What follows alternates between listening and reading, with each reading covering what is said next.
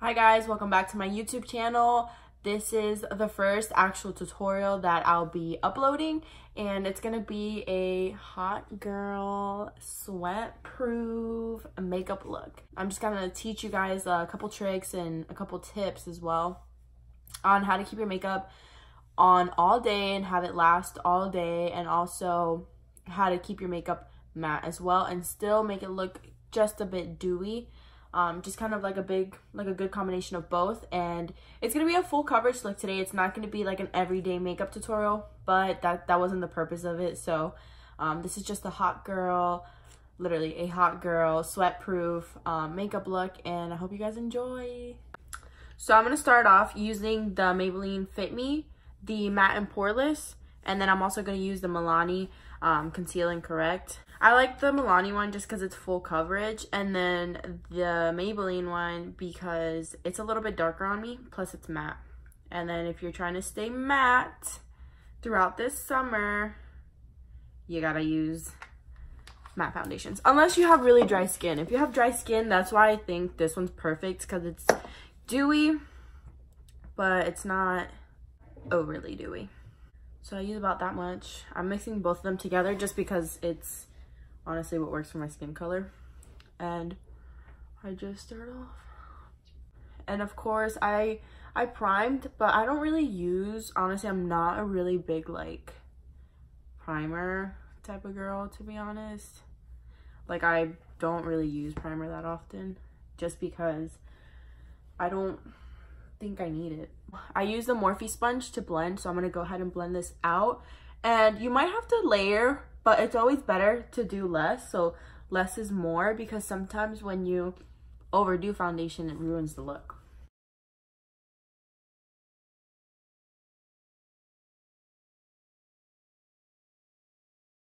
It's very important to blend, because if you don't blend, that's how you end up having harsh lines on your neck, and how you end up not really, bro, I can't speak. I can't do this YouTube thing. I take really long pauses when I talk. It's a really bad like habit that I have, or I guess it's just, actually it's not a bad habit, it's just how I am. I just take forever to speak, and like I'll have to think forever about what I'm gonna say. Why am I like that? I don't know. Ask God. But yeah, so this is what one layer looks like, and honestly it covered me pretty well, but I want another layer. I put way too much. Dang it. But yeah, so I have acne scars. I know it doesn't really look like it because cameras make you look like you're perfect when you're really not. But also a tip that I learned was from Daisy Marquez was to just kind of like create like a double chin, so that way you can like blend down your neck. This is so crucial too, because you don't want to be that girl that does her makeup so good and then she just has a streak, you know? It just does, it's not a good look. It's not. So I've been using the Morphe concealer, and honestly I love it. It's really good. It's not too full coverage though, so like if you're looking for something very full coverage, I wouldn't really go with this one, but it does blend so nice, and it's so pretty on the skin. I do it under my eyes, and I also do it on my chin. So I just try to do like these little streak marks, because it'll help blend out and not look like a triangle, if you know you want it to blend out. So I just also cover up my pimps. Yeah, I got pimps. My pimps. Blend that out.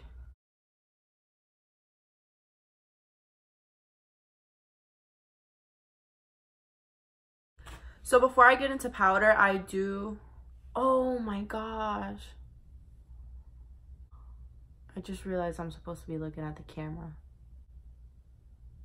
Anyways, so before I get into powder and setting my face, I do like to let my face just kind of soak in the foundation and soak in the concealer, so then that way when I do put the powder on, it just looks a lot smoother, and you guys will see what I mean by that. So I'm gonna go ahead and do my brows. I'm gonna do them off camera because they take forever. So I went ahead and finished my eyebrows off camera, And what I'm going to do now is set my face with translucent powder. So I use the Airspun powder, and honestly, it's cheap and it works really well. And this is key. This is literally key for your makeup to stay on and for your makeup to actually be sweat proof. The translucent powder, what it does, in my opinion, it just gives you such a smooth look and it locks your makeup in. But I don't bake. What I do is I actually, when I apply it and I press it on. So when you're pressing it on like this, you're pressing it on to your foundation. And it's so important that you let your foundation kind of just settle and you just press your powder in. It's super important also just to like treat it like blending. So you're just blending that powder into your skin and you're letting it melt into your skin.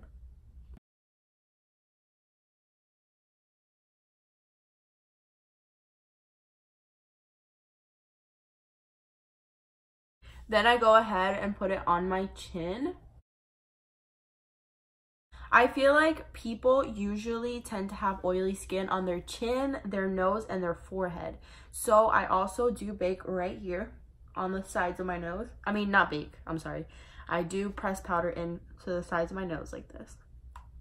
Oh my gosh, I don't know if the camera caught that, but literally my jaw just cracked and it was weird. I do also do my nose because I love the way a smooth nose and a smooth under eye look, like, just gives me life. So yeah, I also do my forehead, and this is important. This is so important because people usually get very oily on their forehead, so it's very important to press that powder into your forehead.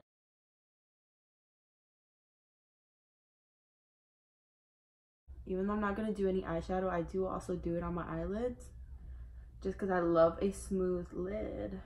We love a smooth lid. Now, I also do it on the rest of my face. It's just I don't do as much on my cheeks. So moral of the story is, wherever it is that you get oily, press powder onto her. Yeah, I don't know. This YouTube thing is really new to me, so I feel like I'm not finishing my sentences, but whatever. And I keep forgetting to look at the camera. I'm sorry. Okay, so what I'm going to do is I'm just going to wipe off the excess with the brush. And real quick, I just want to say that I believe this is the most important part of doing your makeup, so that way it's completely sweat proof and oil proof, just because once you set that powder onto your skin, it just locks your foundation in. I actually went to a music festival here in Tampa. It's SMF, and I did my makeup both days, and my makeup stayed on the whole entire time. I was sweating. I literally was like poured with water everywhere, and my makeup stayed on all night. But like I said, I am combo. I'm not too oily. So still though, I literally got sprayed with water and my makeup stayed on. So this is definitely a sweat proof and waterproof makeup tutorial. Now I'm going to contour, and I love contouring. I feel like it honestly just pulls everything together. Fun fact, when I do people's makeup, my favorite part is not doing the eye look. It's honestly just doing like the face makeup, because it's so cool to see people's face just transform, just completely like contour up. And I just feel like when you put foundation and everything, it just changes the whole game when you do another person's makeup. So the way I contour is pretty harsh. It looks pretty harsh when you first start, but the key to everything is always blending. You have to blend. If you don't blend, you're gonna have a harsh contour. So how I contour is I start off here at the temple, and I kind of do it as high up as I can. So I use a powder contour, and I just start off, like I said, on my temple, and I try to do it as high up as possible, because the lower you do it, the droopier your face will look.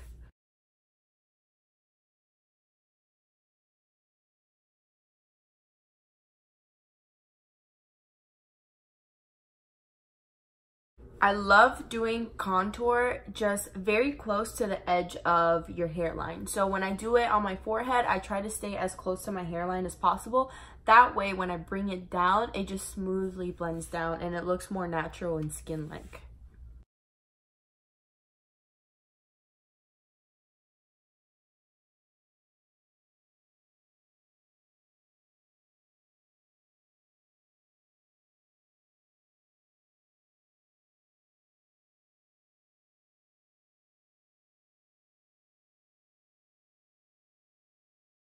Now with the same brush that I used to wipe off the excess powder, I'm gonna also use that brush to blend out my contour.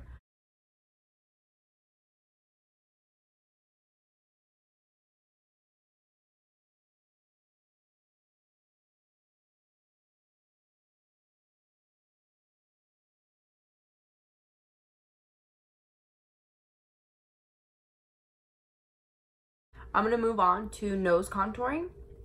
My favorite thing ever.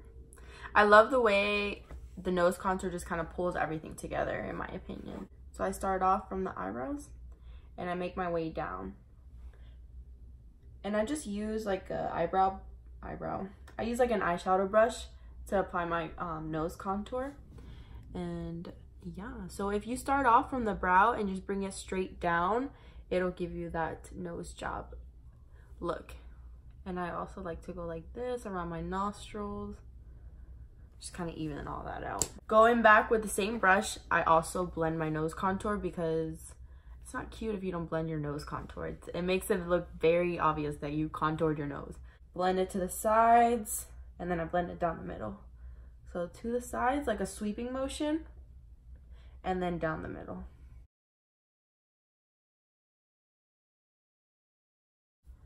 It's so important to examine your makeup as you do it and make sure that you are able to identify what is not blended and what is blended, because trust me, we don't like an unblended queen, if you even want to call her that. Next step is the blush. I feel like blush just adds life to your skin, and I just like to do it on the apples of my cheek and slowly go up.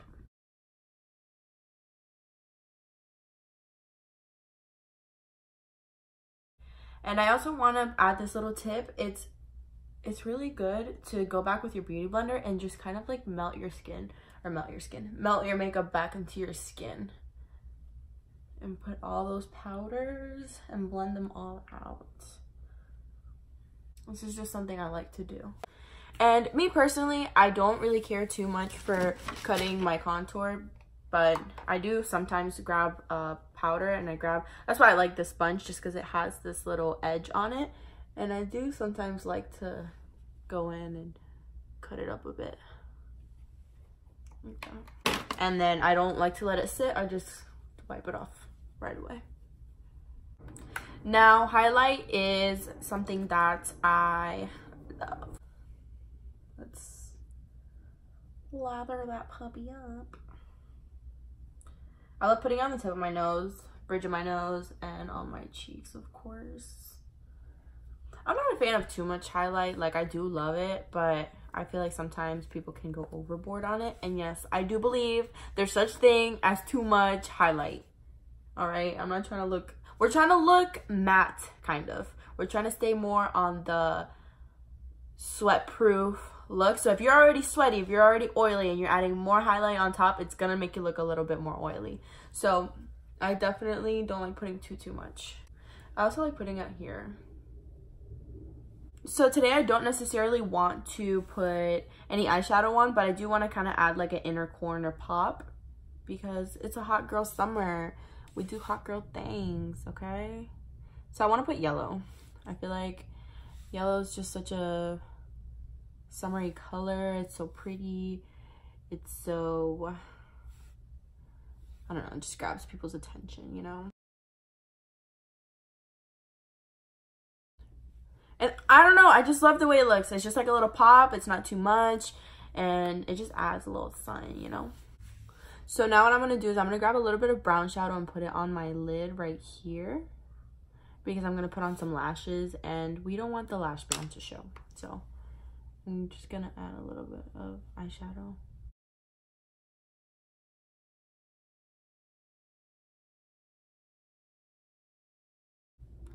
Honestly, I don't know why Anastasia did this palette with the velvet, because this is stank. I'm going to use the Ardell lashes, the 203 in black. They're super dramatic, and I don't know how this is going to look, but YOLO. And I'm going to do these off camera because I have a really hard time putting on lashes on myself. For some reason, I can do lashes on other people, no problemo, but on myself, it's a hot mess. So I'll be right back. Oh my gosh, I forgot to put on mascara, and I already put lash glue on my eyelashes, and I forgot to put on mascara, and I'm not freaking out. You are. Just kidding, I'm freaking out. All right, so I'm back with my lashes, and I honestly don't know how I feel, but we're just gonna roll with them. They're a bit dramatic. They're not every day for sure, but if you're going out or whatever, or if you feel like being extra during the day, do you, because who cares? So I'm gonna go in with this e.l.f. liquid matte lipstick in the shade Praline. I love this applicator just because it makes it so easy to put it on. And even though it's a matte lipstick, I think I want to do a gloss on top.